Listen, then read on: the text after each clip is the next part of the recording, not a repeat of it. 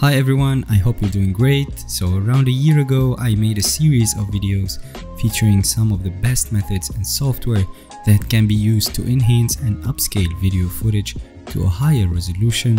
I noticed many of you found this type of videos pretty useful, so here I am today back with another footage recovery video. This time we will be talking about how you can reduce noise from video footage, which usually occurs when shooting in low light conditions. I have a total of 3 methods to compare today. Hopefully by the end of this we will be able to tell which method is the best in terms of output quality and processing speed. In this experiment I will be using this noisy 15 seconds clip. Now before I start, I think it's important to share what kind of hardware I'm using, so I'll put that up on the screen. Despite the fact that the result I'm getting will differ from the ones you will get if you decide to run the same experiment on your computer, this is still a fair comparison since I'll be using the same resources and applying the same output settings to all 3 methods. The first method I'm going to be trying is using a Red Giant plugin called Denoiser III. The developers claim that their plugin offers the fastest and most reliable video denoising experience, so let's see if that's true. The Denoiser plugin is supported by several editing applications. I already have the Premiere Pro version installed on my device, so let's simply import the noisy clip over, create a new sequence, and with the clip selected, navigate to the effects panel and simply apply the denoiser effect on your clip. The default settings aren't really making that big of a difference, as you can see. Now keep in mind that each of the following methods uses a different denoising algorithm and properties, so there isn't really a perfect way to apply the same settings across all methods, but I think I can still use my own judgment here when playing with the settings. My aim here is to find the sweet spot where I have as less noise as possible without blurring out the image. I think I can take the noise reduction all the way up to 100 here. What I can say for sure is that the Denoiser plugin will definitely slow your preview down in Premiere Pro. This will vary depending on your hardware, but let's see how fast the actual export will take. So with the sequence selected, press Ctrl and M on your keyboard to pull up the export settings. I just want to make sure that I match these settings to the properties of the original clip for the sake of the experiment. I prefer to send this over to media encoder, so I'm gonna click on Q and then simply start rendering. I did monitor the way the hardware was being used during the encoding, and this is what it looks like. Now for the first method, the rendering time was around 1 minute and 42 seconds. I know the result looks good enough, but let's see if the next methods will perform any better. So jumping over to another third-party plugin that works with Premiere Pro, Neat Video, which has reportedly been greatly improved in the latest versions. Now the great advantage of Neat Video is that it can be used to enhance videos that are also suffering from defects other than noise, such as dust and scratches and much more. So I would say if it does end up performing well with denoising today, then getting Neat Video would be a great deal. I've already installed Neat Video on my Premiere Pro, so let's add it to the same clip. First you need to click on Prepare, then Build. I know at a first glance it looks a bit overwhelming, but it actually is way simpler than it seems. I'm not gonna complicate the settings or go too much into details here, but if you'd like to learn more about Neat Video, make sure you check their channel on YouTube, as they have a bunch of video tutorials that guides you through how to properly use their plugin. So the first thing we need to do here is click on Auto Profile to generate a sampling area. The key here is to make sure that the selected area doesn't show many details, that is large enough and contain clearly visible noise, which can also be checked with the help of the noise level indicator here. We can go over to Adjust and Preview to have a look at our denoised version.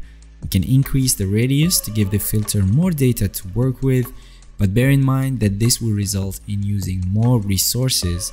I'm gonna leave this at 3. We also have the play button on top here, which we can use to preview more frames so we can have an idea of how much noise has been reduced. You can also use the spatial tab and reduce even more noise from there. We can push this a bit higher. Just make sure that the image doesn't look over-processed or blurry. Let's have a look at the difference. I think this is the right combination here. I don't want to overdo it, so let's click on Apply. And similar to the denoise filter, Neat Video does seem to require so many resources for live preview. but I care more about rendering time. So let's send this over to media encoder and start processing. What's interesting here is that the processing time was the exact same as the previous method, 1 minute and 42 seconds, but we still need to see whether the output quality is better. So bear with me here and we will get to that in a minute. Moving on to the third method, this time we're gonna use a completely different software that is dedicated entirely to video enhancement. The program is called Video Enhance AI from Topaz Labs. I've used this before in previous tutorials to upscale videos to 4K. The results were truly impressive. Video Enhance AI can also be used to reduce visual artifacts, restore old footage, increase video frame rates, as well as noise reduction. And that's exactly how we're gonna be using it today. So after loading the video, switch to the side-by-side view. I'd say my video's quality is medium, and let's set the video artifact type to noise. I'm not really looking to upscale the video here, so let's change the output size from 4K to 100% denoise and deblock. You can always click on preview to demo the results. You can already tell that Video Enhance is really good at denoising, but let's see how long the process takes and how it compares to the Premiere Pro plugins. So let's stop the preview. By default, the exported video is saved right next to the original file, but you can always customize your output preferences and choose a different path manually. I'll add a suffix here so I can differentiate the files, and all that's left to do here is start processing. Again, if you're interested in knowing more about the resources being used, here's what it looks like during the process. Video Enhance took me around 14 minutes to process the video, which is remarkably higher than the first two methods. So I guess the question that remains here is whether it's worth that much time. And now that we compared the speed of each method, let's get to the most important part of all this, video quality and details. So let's go through these methods one by one. The first one, using Denoiser III from Red Giant, isn't bad at all. As you can see, the noise has been greatly reduced. However, my first impression here is that there's still a bit of noise present in the background, as well as some sort of compression artifacts. Not sure if I could have adjusted the settings to reduce more noise here, as I believe it would have affected the sharpness even more, especially that it seems like we've lost some details around the fur here and a few other areas.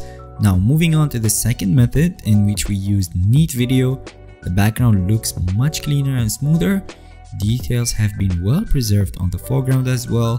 I honestly think this looks much better, especially since compression artifacts are way harder to notice here, and the image quality looks really good overall.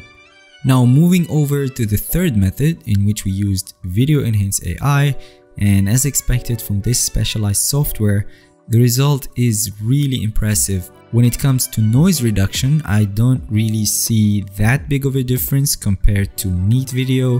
However, I've noticed that much more details have been preserved on the subject, even more visibly around the foreground at the end of the clip here, as you can see with the branches on the ground, which look much sharper and natural than the previous methods.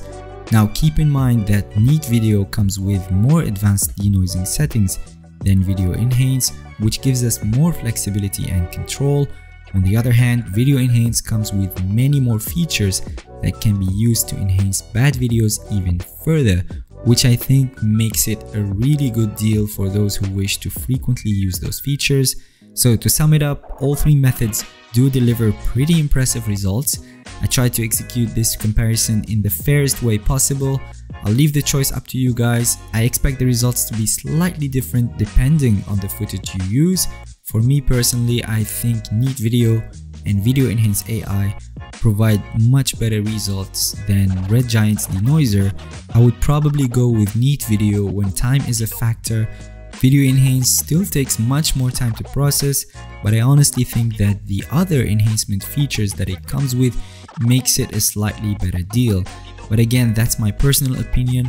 Let me know which one of these methods you guys think is best, or if you know about a different denoising tool that you think is more powerful, don't hesitate to drop it in the comments below and I'll make sure to have a look at it. In the end, I hope you guys found value in this tutorial. If that was the case, don't forget to give it a like and subscribe if you want to see more videos like this one in the future. Stay creative, and I'll see you guys in the next one. Peace. Record.